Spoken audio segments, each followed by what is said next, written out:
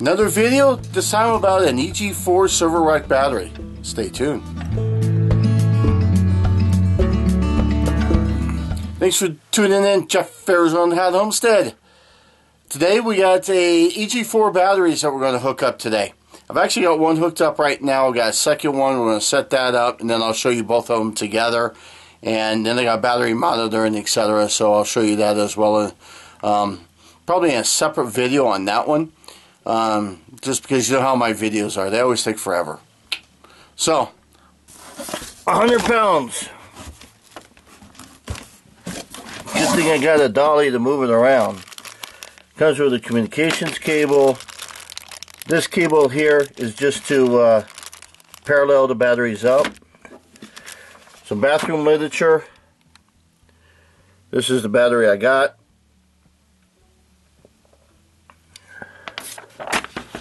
Yes, there's some inspection report there. I've already taken this guy here off. Those are my old batteries. Now get this. Those are Rolls Surrett's 465 amp batteries, and there's 8 of them, and and it's equivalent to about 230 lithium at 48 volt, because I had those wired at 24 volt. So we're going to go 48 volt and 200 amps, so I'm just 30 amps shy of what that battery bank was. Each one of those is 130 pounds. This one's only 100. That's why you do lithium. Alright, so let's get this out of the box. What I learned on the first one was go ahead and take these guys out first. Go ahead and take all 4 of them. That loosens it up a little bit. And then you can pry this thing up. So then I stood it up on its side, and I was able to reach down here and grab these handles, and then I basically just walked it out. So there's that information there for those of you who would like to see it. Got my 2 negatives, breaker, there's the on off, couple more positives, my state of charge, run, alarm, reset, and then your screen. And then looks like over here is where you do your communications cable. There's some more communications cables. Ground right there. Now these protective covers for this, they're a necessity, but I can tell you this, they come off so easy that be careful. Just be careful. Look for these, because you don't want to break them, because all they are is plastic. But yeah, it would be nice if these were maybe put into a bag with the communications cable or something, because when they fit on here and you're trying to take the battery out, they come off. So anyhow, this is the battery. Let's just go ahead and turn it on real quick, and let's look at the state of charge. And look at that, 54%. So you've got what I like to do, or what I did on the other one, I'm going to do it on this one, is I'm going to charge this one up 100%, so that this one and the other one is basically about the same. My other one is already at 98%.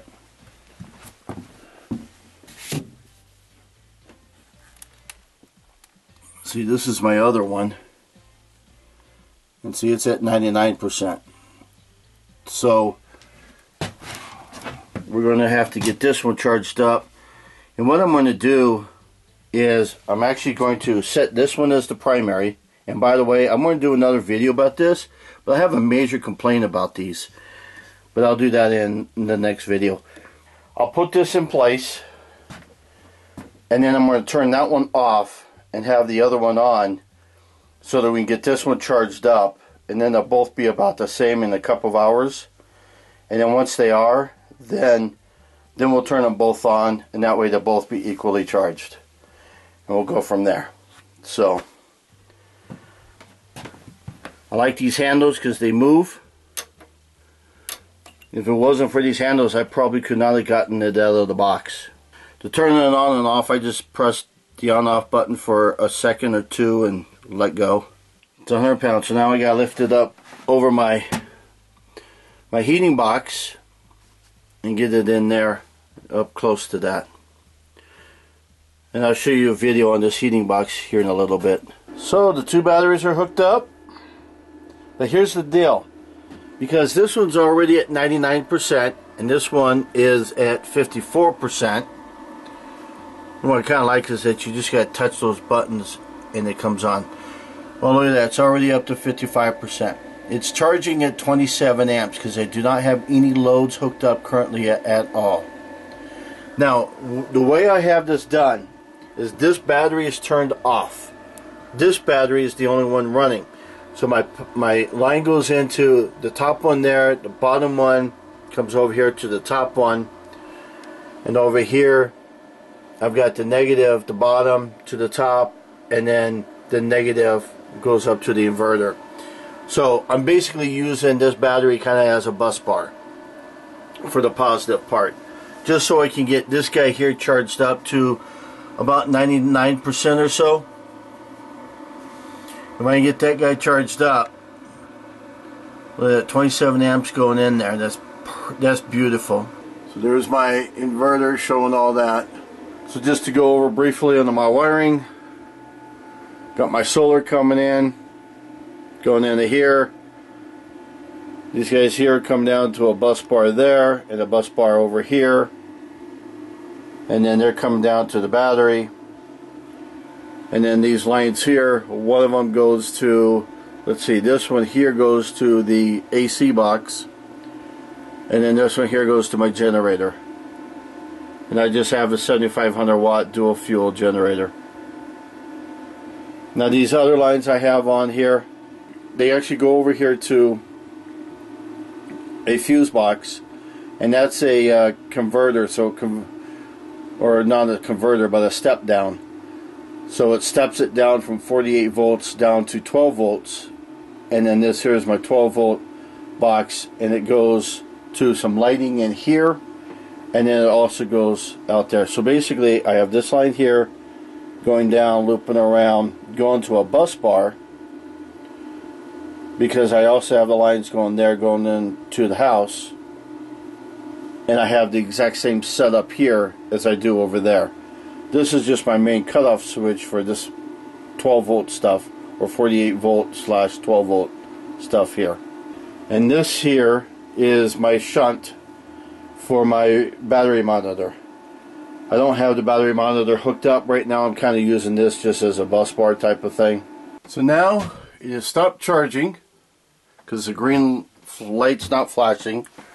Then when I come into here and I look at this new battery that I put on, it says it's at 100%. So now here's what we got to do. Now I've got to set up the communications cable. So we're going to shut down everything, and what I have to do, according to the EG4 instructions, I have to set this one to a certain dip switch so that this can recognize this inverter. And then once I do that, cycle the power off and back on, reset that and all that, but I'll show you that. So this is the AC, power that off. I'm going to turn off the panels, turn off the inverter, and then we're going to, let's turn this off, and then let's turn this off.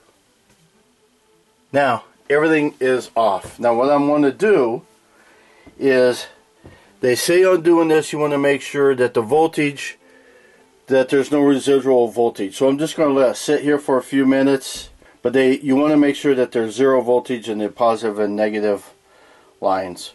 What this is telling me is that I have to set it to 64. So, see, this is the part that's stupid.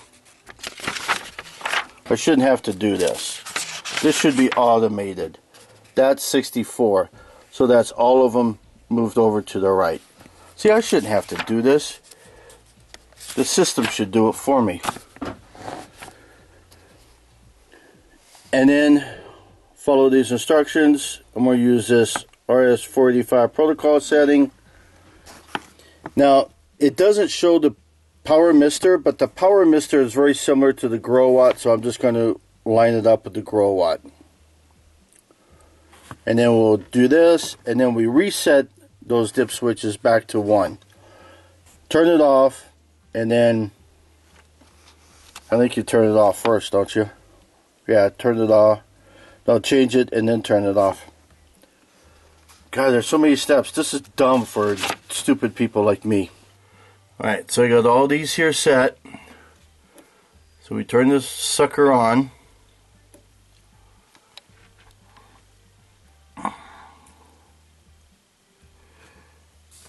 And then we hold this guy down for a few seconds. Protocol. Enter. Okay, I've already moved it to grow watt. See how you can just move this up and down. And then this one over here is the inner. And then you return it. And then you gotta move. It says to do this first, right? Okay, so I move that guy. And then we turn him off. Okay, so we should be set. So I've got, this is my ground, this is my RJ4485 or whatever the heck it's called. Goes down here, connects up to that one. Then I've got my battery communication, the bottom one there to the top one here. And I think it's ready to go. Let's turn these guys here on. Alright, so now that we've got that protocol set on that primary battery, I've got the dip switches set. I've set this one here to number 2, like the book says. So now we're going to turn this battery here on.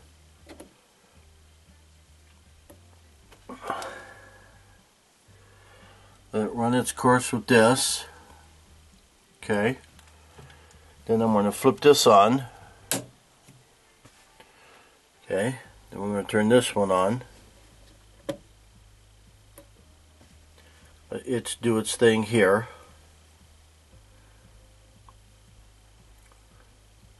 So it's on. Then we're going to flip this one. So now both of those are on. Okay. Now we're going to go to the inverter and we're going to turn him on.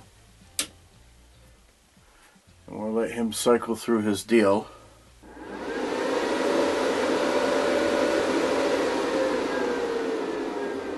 Some more stuff is going to flash here in a second. There we go. So now we have all that stuff. So now it's basically saying it's ready to handle the load. And we'll go to the AC. In my distribution box. So now we should definitely be discharging some stuff.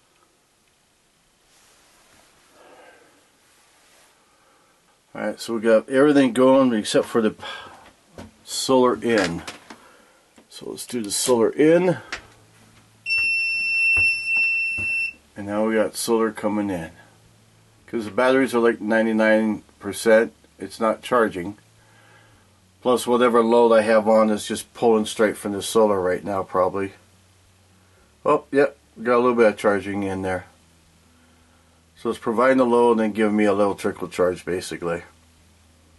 Cool. So like for example, when I look at this guy, see he says he's charging. And then this guy here should say he's charging.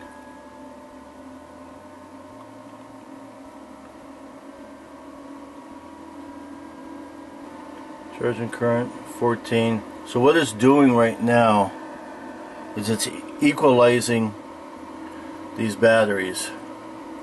So it's getting this one here up to 100%, and it should be equalizing them. So I am set. I've got 2 of them going. Now let's just hope that everything continues to go well. I really hate these dip switches, by the way. If anyone has connections to Silverware batteries, EG4, whatever, that's old technology. The computer inside this thing should do it all for me. I shouldn't have to do that. Sorry, that's a pet peeve. I'm all set. Now I guess I gotta hook up my battery monitor, and we're good to go. That's it for this video.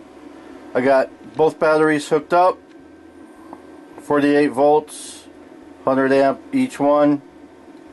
So now I got 200 amp going through my 5,000 watt power mister. Thanks for tuning in. Jeff Rosenhout Homestead. Hope you enjoyed the video. See you. Bye. Have fun.